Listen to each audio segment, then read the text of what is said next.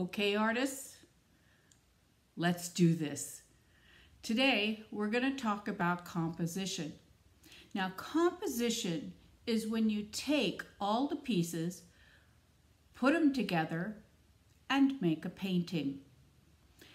We're going to see how Henri puts together his composition, and we're going to learn some of the tricks that Henri uses in order to make his compositions interesting. Remember, earlier on, I told you that having talent was a nice thing, but having talent does not make you an artist.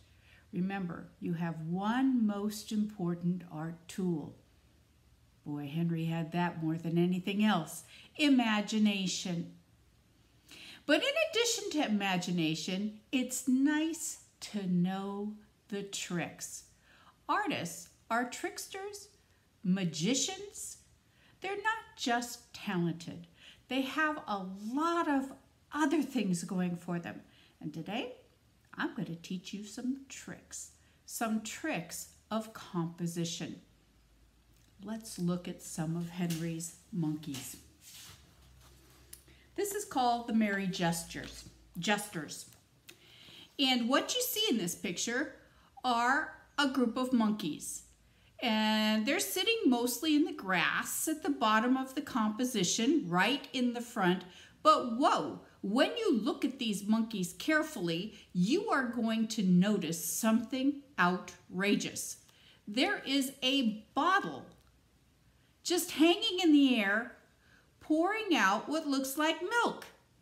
And over here, there is an arrow that has shot into the grass. Now here, this monkey, he has his mouth open and he looks a little bit angry. And look at his arm. His arm appears to be holding back the other monkeys. Look out, an arrow. Is that why the milk is just in the air?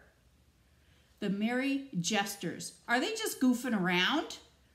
Who knows? It was Henri's imaginary story.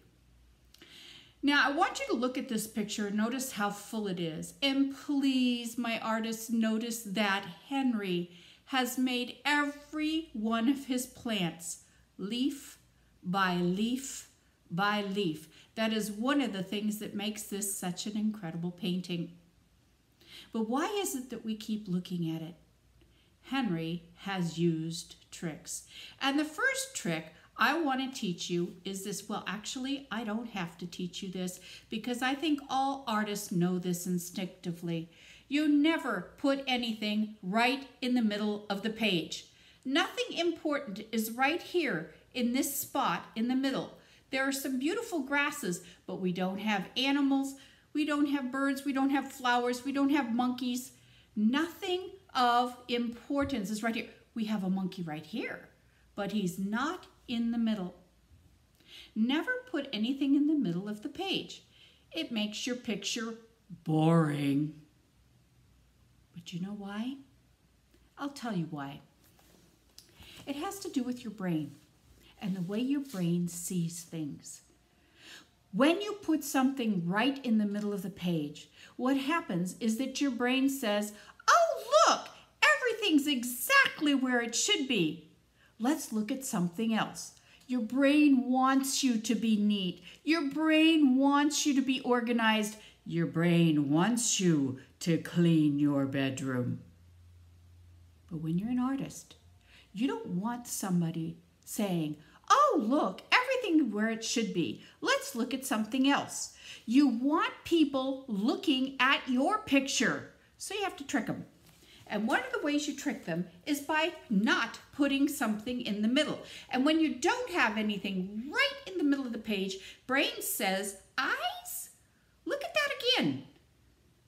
And when you look at it again, then you start to notice some amazing things. Here's the next trick in composition, and it is by far my favorite.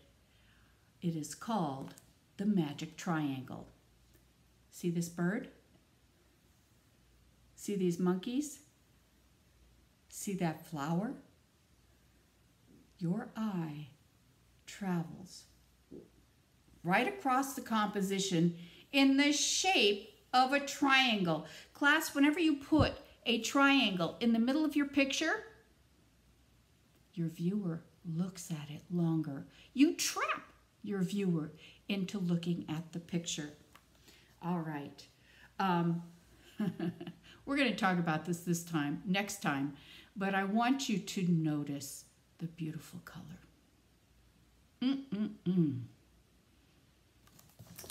Let's look at another one. Henri didn't just make paintings, he made stories. He made stories in his imagination, and sometimes he wanted to tell you those stories in the title. Now, the next picture is commonly referred to as The Hungry Lion, but I want to read you Henri's entire title for this painting. It's unbelievable. The hungry lion leaps upon the antelope, devours it. The panther anxiously awaits the moment when she too can have her share. Birds of prey have each torn out a piece of flesh from the poor creature, emitting a cry. Sunset. Isn't that great? Let me show you the picture. It's a big one. Look at this. Now you have to look carefully because Henri has got his animals camouflaged. It's easy to see the lion, and you can see the antelope, and you can see that they're near the middle, but they are not in the middle of the composition. Now, when you look very carefully, suddenly you see the jaguar. There she is, hiding in the trees, totally camouflaged, waiting for her turn to eat part of the antelope. Then, if you look over here on the other side of the picture, you will see one of his birds of prey. Where did he go? There he is, right there. See that bird of prey? And notice what that bird has in its beak. A piece of flesh that he has torn right from the side of the antelope, while the lion was attacking it. Now here again, I want you to notice the magic triangle. You go, once you find him, from the bird of prey down to the lion and the antelope, and back up, once you can find him again, to the jaguar hiding in the trees. You have a magic triangle there. Oh, remember, part of his title was Sunset. Do you see the sun setting in the background? Henri loved putting in the setting sun. He also loved the full moon. You'll see those elements in his pictures all the time. Now, check out all the greens. Oh my gosh. Isn't that beautiful? I want to show you another one. Henri didn't necessarily mean to be funny in his paintings, but some of his paintings are very, very funny to look at. This is one of my favorite, and it's called The Flamingos. But the first thing you're going to notice about this painting is that these birds that he has painted right here in the front of the painting are not flamingos at all. Oh yeah, they're pink, but they're pink cranes. Flamingos, remember, have a wonderful, let's see if I can find you a picture. There you go. Look at that beak. Look at that beak. Remember, when they put their heads in the water, they turn their heads upside down and they go num, num, num, num, num, num, num, num, num, num, and eat the shrimp out of the water. These guys have straight beaks. He was actually looking at pictures of cranes. Here's a crane from his Book of Wild Beasts. He was looking at these pictures of cranes when he was trying to make his flamingos. Now, one of the things I love about this picture is another thing that you can do. I'm not sure that Henri did this intentionally, but one of the reasons I look at this picture over and over and over again is because he surprises me. Now, sometimes when you make a surprise in your picture, not even doing it intentionally, but here, I want you to see these natives that are back here on this island, or a peninsula, off in the middle part of the picture. And I want you to observe something very interesting and why they surprise me so much. Do you see the size of these flowers? Do you see that one of those people could actually get into that flower and floated around like a boat?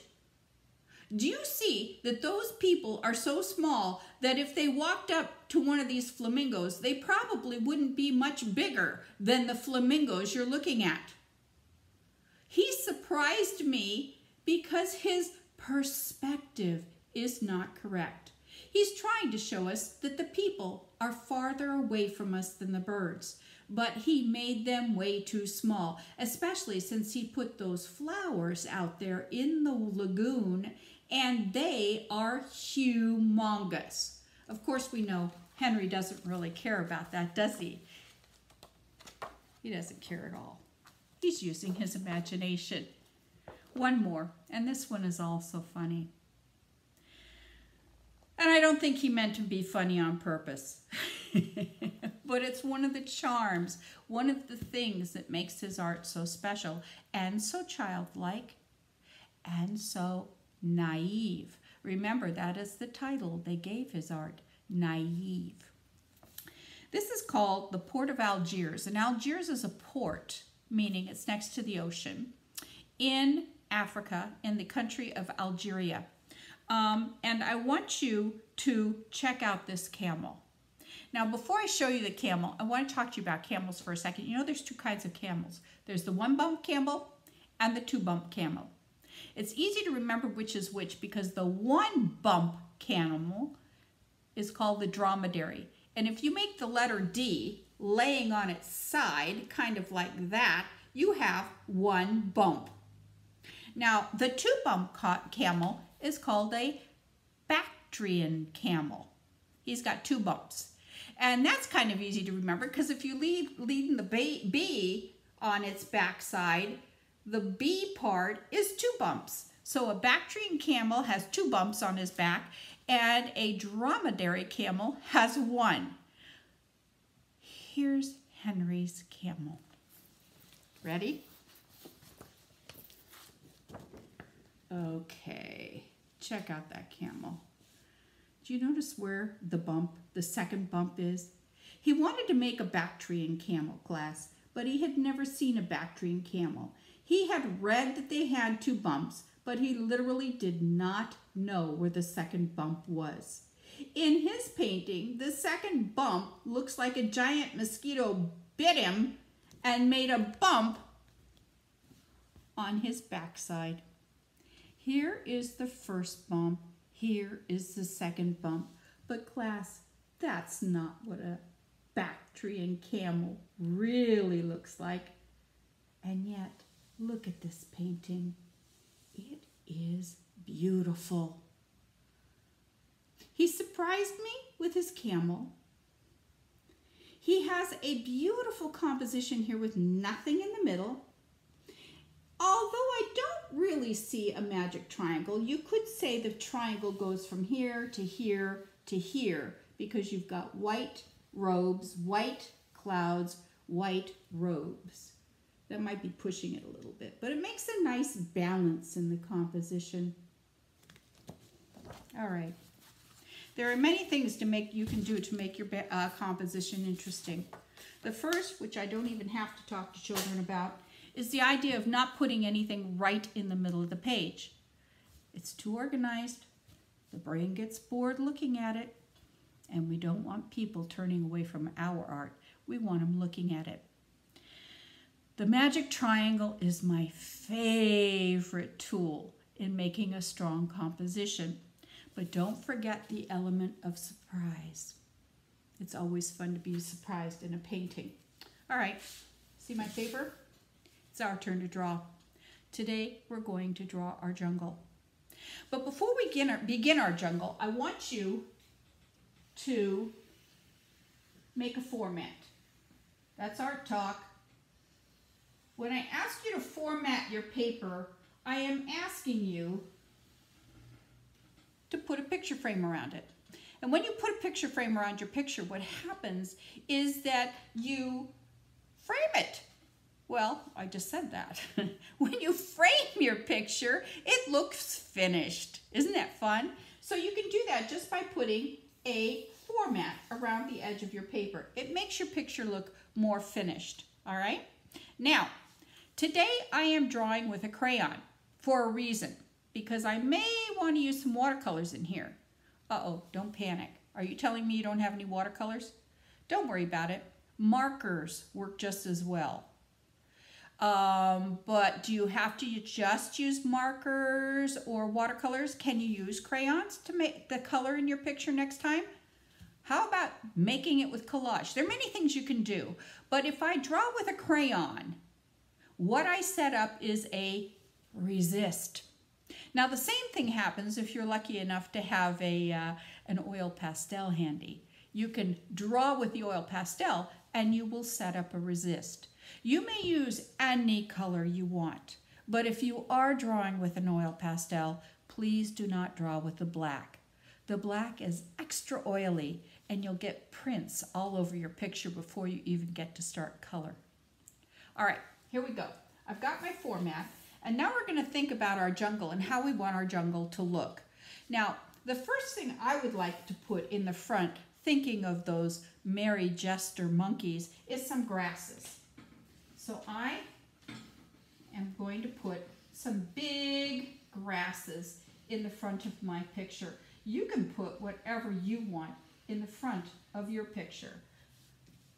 Notice, I am starting with the front of the page, not the back. When you draw, you want to start with the areas that are closest to you. That way, if you decide to add things that overlap, you won't run into crossing lines, okay? Trust me on this one, all right? So now I've got my grasses in there. And don't forget that I wanted to talk about Sir Hiss and the ridiculous zebra in the middle of the jungle, which of course you would never find. I don't want to put anything right in the middle of my composition, so I'm going to start by putting a tree right here. And this tree is going to be for Sir Hiss to hang from. Okay, there's my tree trunk anyway. And I'm going to wrap Sir Hiss. Whoa, he's a big guy. Here he is. These are his coils. And they're wrapping around the tree. Now you can see what I talked about when I was talking about overlapping lines, because I'm going to have his tail coming out here, and suddenly I have an overlapping line. Am I going to be worried about that overlapping line? Oh no. Imagination. We'll take care of that. All right, now here comes Hiss's head from around the back of the tree. He's going to be looking down here. Oh, yes, he's got his mouth open, big mouth. And he is looking down. He's going to be smelling. Remember, the snakes smell with their tongues. He's going to be smelling my zebra, who is, whoa, going to be terrified. Okay, now, he needs an eye so he knows where he's looking. Okay, and they do have nostrils, but that's not their primary way of smelling. They're more for just breathing. Now, remember I said here we have a problem because I have overlapping lines, because his coils are going to go around the tree, right? They're not going to be flat against the tree. But I'm not worried about that because my snake is going to have a pattern. And I will just use these lines to become a part of my snake pattern. Whoa, check that out. Now, can you tell? Can you tell that I had a problem with overlapping lines? Imagination. Whoops. There's no mistakes in art. Don't ever forget that. There's no mistakes in art. There's only opportunities. All right. So now I have the opportunity to make some very interesting patterns. All right. Here's my snake. Here he is, my Sir Hiss. He really has diamond patterns, not zigzags. But does that matter? Of course not. Okay, so the next thing I want to put in, before I put in anything else so I don't have any more overlapping problems, I'm going to put in my zebra. My zebra is going to be looking terrified. Whoa, whoa, he's way down here in the grass and he's going, oh no, it's a snake. His ears are back. Oh, oh, he's got his hair on his head. He's going to be rearing up. Here's his legs. No, no, Mr. Snake, don't catch me. Okay, remember what else I told you? All this fighting that's going on in the jungle isn't because Henry's a mean person. Remember, Henry's a hungry person, and he's thinking about food. The snake needs to eat, and today he's decided he wants to have a zebra burger. I don't know if he'll be successful or not, but here we go. Here's the other leg. My zebra burger looks a little funny. Is that okay? Of course it is. How did I do this? Okay, here's my grass. Here's my zebra. His back's going to come back this way. He's a funny looking zebra, all right. And we're going to have his tail. Zebras' tails are kind of like donkey tails. They just have a little poof of hair at the end. Okay, he's got big eyes because he can't believe what he sees. Oh, no. Oh, we better make a not so happy mouth. All right, here we go. Here's my zebra. And zebras have stripes. For now, I'm just going to put his stripes on like this. I might do more when I go to color him later. Stripe, stripe, stripe, stripe. This jungle is going to start getting very confusing. The more confused your jungle looks, the more you'll have in it, the more beautiful your jungle will be done when it's done. The more beautiful your jungle will be when it's done. There you go. All right, you got that? Now, behind my grass and my tree, I think I'm going to put some flowers. Do my flowers have to be regular flower size? Of course not. They can be giganticus if I want them to be. These are my flowers. This is my imagination. I can fill my page any way I want. I think I'm going to create some balance in my picture. Balance is another part of composition. And I'm going to add another flower over here behind his so that we have a balance of flowers across the page. Now I'm having to do behind. Did everybody see the trick I used to make behind? Whenever you want to show something behind, here's what you do. You start the line, but as soon as that line touches another line, you have to pick up your crayon. Then you go to the other side of that shape and you finish the line. It stops as soon as it hits something else, okay? Let's do this again. I'm going to put some tall, skinny grasses in behind my zebra, but I want them to be behind my zebra. So when I do that, I am going to stop my line as soon as it hits the zebra. Stop my line. Stop my line. Stop my line. All right. There we go. I like those. I'm going to put some more in. But I got to go slowly because I have to break my line every time it hits another line. And that way, when I'm done, it will all look behind. Whoa, my picture's starting to get a little confusing. That's a good thing. Notice, class, that today I'm not coloring in anything. You don't want to color in anything today. Today we're making like a color book page. It's just going to be a series of lines, and then the next time we get together, we are going to create our color. And we're going to talk about how color works. All right? I need an orange tree in my picture. Remember, Henry loved orange trees. I think he loved oranges. These are the branches. I'm doing my branches in my tree. And of course I have to stop my tree because it's behind my flower and it's behind my tall grasses. Now I have to put on the leaves. Oh, this is where the Henri Rousseau paintings get to be hard work, because you have to do it, class, leaf by leaf by leaf. No lollipop trees. All right? Do your leaves have to look exactly right? Of course not. We're using our imagination. Here's some more leaves coming over here. I think I'll have another branch right here with some more leaves on it. Got another branch here. Got more leaves on this branch. Okay. And then I have to have some oranges. Notice, class, I'm trying to make things big. You want your shapes to be large because you're going to have to paint each one of these shapes in. So, let's see, here's my leaf. I'm going to have some oranges falling. Whoops, that orange is behind my flower. Falling down. Whoops, that orange is touching my leaf into my grasses. That orange is behind my grass.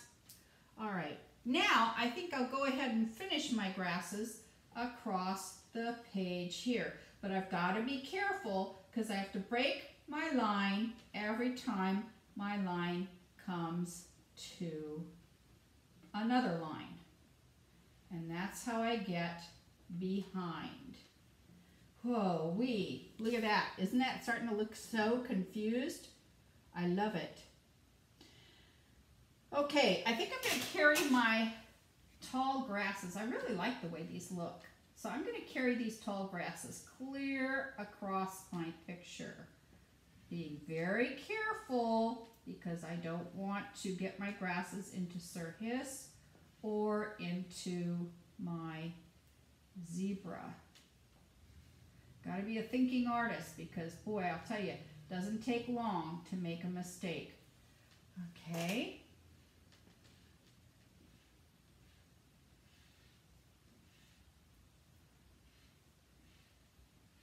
All right. Now, I'm just about finished with my tall grasses in the background, but I still have plenty of room in my picture to put more things. Here, I think I'm going to make a big maple leaf. I don't even think I'm going to make the tree, but I think I'm going to put a big maple leaf right in here behind, so I have to break my line when I, let's see, oh, we can't have a jungle if we don't have a Venus flytrap or a pitcher plant. I'm going to make a pitcher plant. Where am I going to put it? I don't want to put anything right here in the middle because I want to put a big circle here. And this circle is either going to be the sun or the moon. I'm not going to decide which it's going to be until I actually paint my picture. But right now, let's see. Where can I get my pitcher plant? I think I could squeeze a pitcher plant in. Oh, right here. Okay. Behind Sir Hiss, coming up here. He's coming up here like this. Uh-oh, now it's going to look like my pitcher plant is trying to eat my moon. Look at that. We can't even put the hood of the pitcher plant into the picture because I ran out of space. Things are so big. Maybe I'll put another pitcher plant right here that won't be quite so big. There's his hood and there's his. I caught a pitcher plant eating a bee the other day. It was a let's put a little more hood on it. It was a yellow jacket, and I could hear it buzz, buzz, buzz inside the pitcher plant. It was kind of funny. Well, I guess it wasn't funny for the yellow jacket, but everybody has to eat. We have to remember, in nature, that's what happens. Everybody's eating everybody else. I ate some tomatoes from my garden yesterday. They were delicious. Okay, my picture's getting pretty full, but I still have room for some bamboo. I'm going to put some bamboo in behind here, going behind my orange tree, behind my grass. Where'd it go? I'm losing it. Okay, and they have long skinny leaves. All right. Oh boy, my jungle is getting very full. And this is what you want your jungle to be. Now today, I really recommend you use a white piece of paper. If you, well, you should be able to find a white piece of paper. I suppose you could use a piece of newspaper, but that, you know, and it's going to have marks on it, and that's just fine. But if you don't have white paper, you might try using a piece of newspaper. I wouldn't use brown paper today, simply because you're going to want to get your color nice and clean. So you don't want the color to be affected. So try using, if you can get hold of a piece of white paper, that's the best. But if you don't have any white paper, that doesn't mean you can't make art. That just means you've got to use your imagination and try a piece of newspaper. You'll have to be careful with it. In fact, I would probably glue a couple of pieces of newspaper together if I was going to use newspaper. And it doesn't matter that it has little patterns in it. The patterns will make it more interesting. Okay, maybe one more. I think I'm going to put another maple leaf in here. Heaven knows what the maple leaves are attached to, because we can't see where those leaves are going in the jungle. There's so much going on. Uh-oh, uh-oh, uh-oh. I went through my grass. Oh, heavens. Remember, there's no mistakes in art. There are only opportunities. So if I went through my grass right there, that's not the end. I can just put a pattern in my grass, can't I? Yes, I'll make it even more confusing to look at. Let's see, I have oranges over here. I think I'm going to put just a tiny bit of an orange tree over here. Balance. We want our composition to be balanced. So here are some oranges. Maybe they'll be hanging. I'm going to put them on hangings. And here's part of the tree here, if I can remember that. All right. Now, that will give me orange, orange, hiss, zebra, and I think I will be able to create the magic triangle with my color and my shapes. All right, I think I finished my picture. How about you? Next time, we're going to talk about color.